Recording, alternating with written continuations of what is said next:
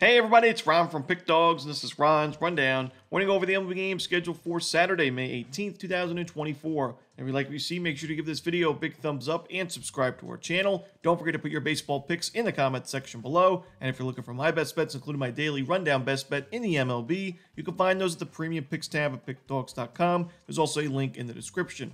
Alrighty, here we go. Here are the games for Saturday in Major League Baseball.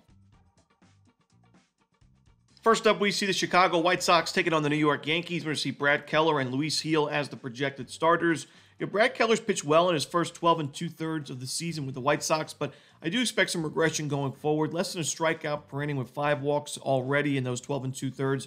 The Yankees' very good lineup against right-handed pitching, especially to start the month of May. And when you look at Luis Gil, we've mentioned the one big concern in his game has been the walks. He does walk a lot of guys, and we've seen 26 of them in 43 innings so far this year. But the White Sox actually have the lowest walk rate in baseball against right-handed pitching to start the month of May. So this is a pretty good matchup for Luis Gil, who's red hot right now, giving up 1 earned run or fewer in 4 of his last 5 starts. Racking up the strikeouts like I mentioned. The Yankees are 4-1 in his last 5 games, and a lot of run line covers. The last 3 wins were run line covers for New York as well. So give me the New York Yankees in this one. I'm going to lay the 1.5 runs. Next up, we see the Pittsburgh Pirates taking on the Chicago Cubs. Bailey Falter and Shota Imanaga are your projected starters. I'm leaning towards the over in this game. Bailey Falter just faced this Cubs lineup, and while he pitched pretty well in that one, he only had 1 strikeout in 6 innings of work. He gave up a home run as well, a couple of walks, 5 base hits, and now the second straight time facing this Cubs lineup, I think Chicago gets to him. They've been okay against lefties recently, but I really think this is a good spot for their lineup to get to Falter and so Pirates bullpen. On the other side, Shota Imanaga's pitched really well this year, 5-0 with a .96 ERA. But that last start against Atlanta and even the previous start against the Padres, 7+ base hits in those games. We saw him have 3 walks in the last one against the Braves, and his pitch count got way up there early in that one. He only went 5 innings, and he had about 98 pitches, I believe, by the end of that start. So, that's a little bit concerning. Now, facing a Pirates team, it's hit lefties very well. Had a good start to the series offensively. I'm going to take the over in this Cubs-Pirates game. I was honestly looking to take the Pirates because I think the value, obviously at this kind of price, with how well Imanaga has been to start the season, we're getting a really good price with Pittsburgh, but I don't love Bailey Falter in the matchup, so that was the big hesitation for me. I'd rather just take the full game over. Next up, we see the Tampa Bay Rays taking on the Toronto Blue Jays. Zach Eflin and Kevin Gausman are your starters. This is a pretty interesting matchup as Kevin Gausman has just been really tough to read this season. We saw early on, we were fading him early on, and it was working well. The Blue Jays were 1-4 in his first 5 starts.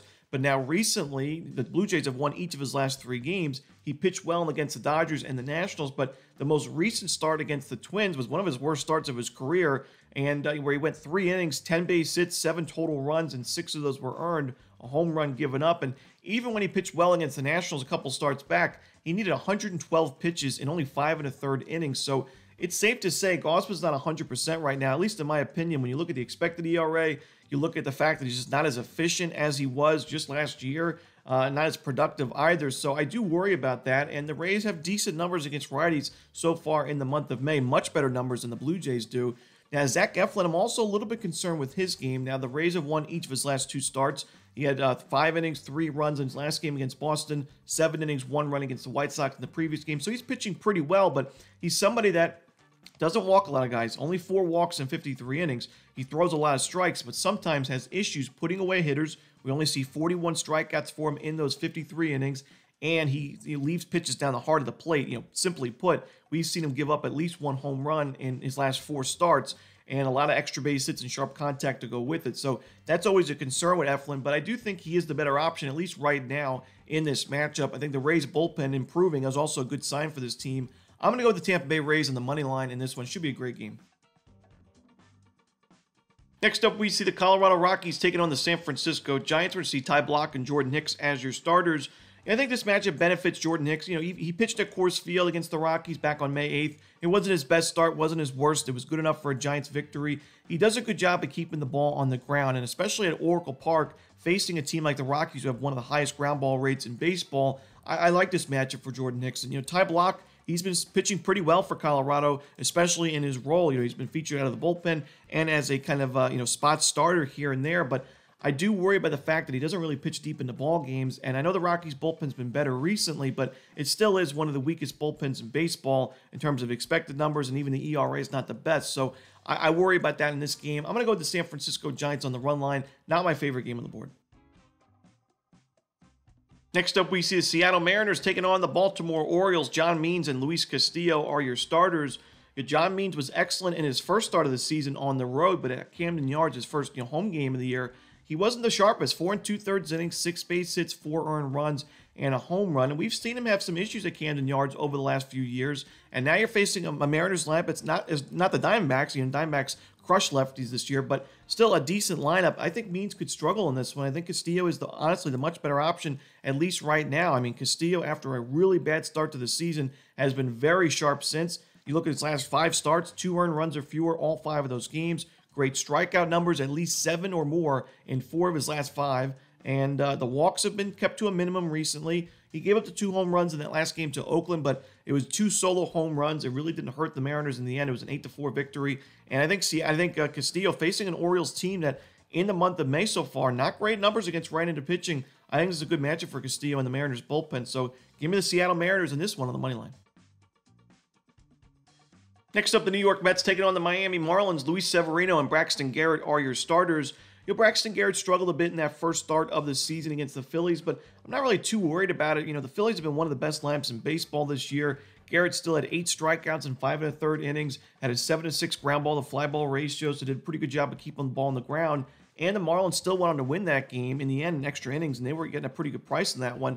While you look on the other side, the Mets, Luis Severino, he's pitched well overall this year, but in recent games, the last 2 starts, 10 innings and 9 walks to go with it. So really the free pass is kind of getting up there. And, there's also giving up some sharp contact against the Rays and the Braves. We saw him give up a home run in that one. So a little bit worried about his recent form. You take a look at the Mets bullpen, which in my opinion at the beginning of the season was the best part of this Mets team. You got guys like Reed Garrett, who didn't give up an earned run for quite a while. Edwin Diaz returns after the injury last year. But now we saw Garrett struggle a little bit against the Phillies.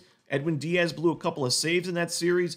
It's a little bit concerning now. If the Mets bullpen goes, I think this team's really in trouble because the lineup's been mediocre, especially the back end of the lineup, and starting rotation's not the best either. So I'm going to go with the Marlins in this game on the money line. I think the value lies with the home team.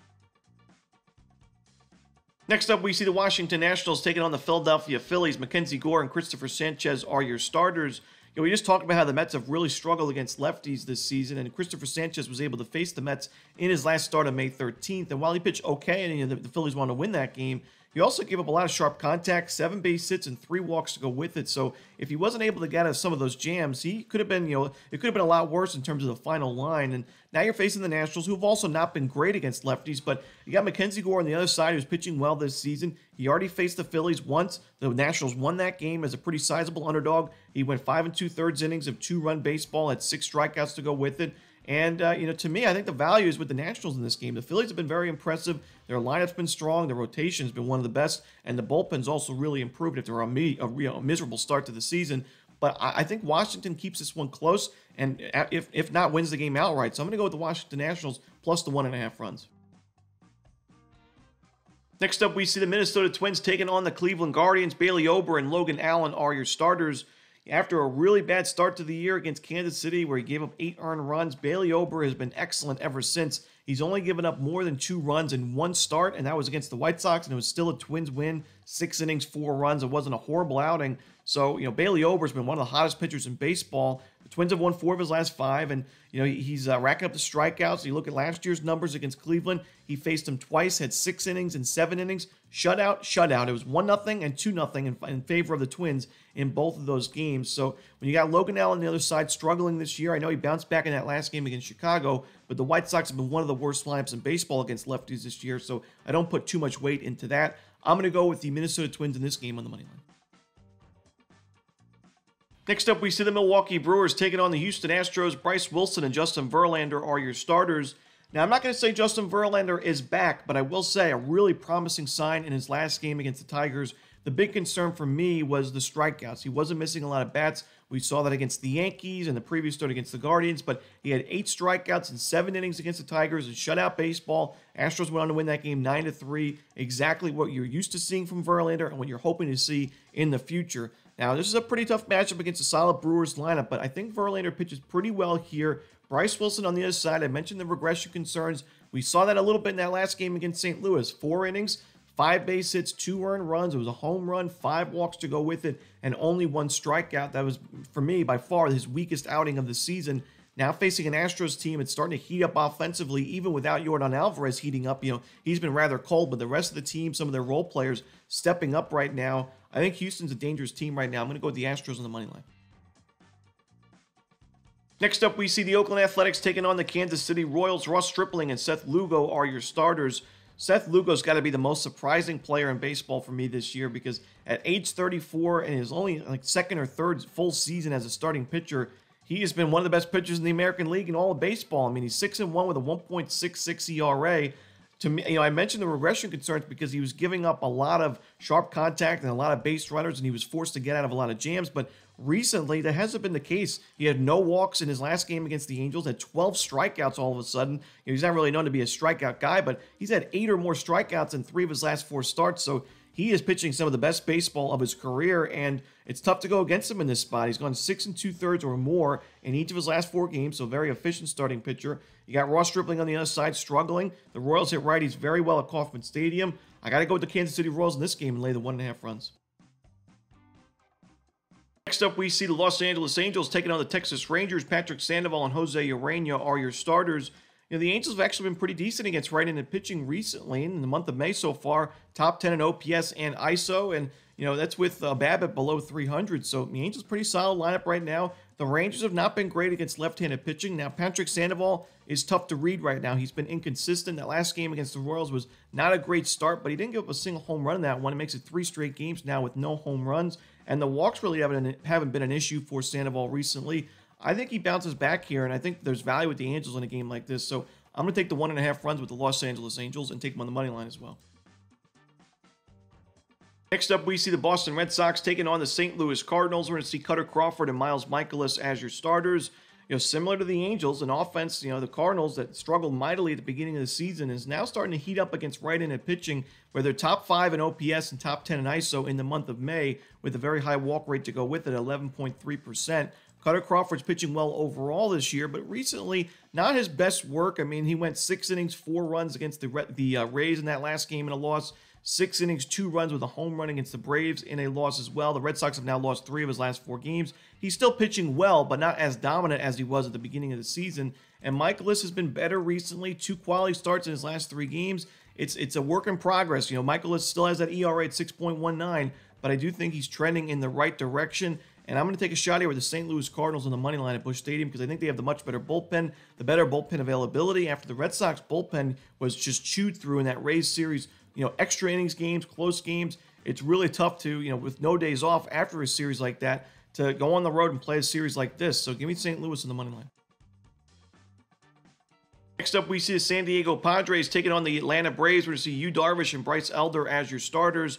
We've mentioned the woes for the Padres offensively against lefties recently, but it hasn't been the case against right-handed pitching. They've been very solid there, where they're number 2 in baseball and OPS against righties in the month of May with a sub 20% strikeout rate. Pretty decent isolated power number as well. Elder, I've mentioned the regression concerns. I mean, we're already seeing that. He's got that ERA just below 5. His last game wasn't his worst against the Mets. He had 6 strikeouts in 5 1/3 innings, but still 7 base hits in that game. Makes it back-to-back games with 7 or more hits, and 3 of his last 4 with 7 or more hits. The walks are always a concern. He gets behind in the count very often. I think San Diego can take advantage of that, especially a guy like Luis Arraez. I would take his over total bases in this game, and Yu Darvish is in great form right now, even against the Dodgers, one of the best lineups in baseball against righties. He went 7 innings and 7 strikeout ball, hasn't given up an earned run in his last 3 games. Give me the San Diego Padres on the money line.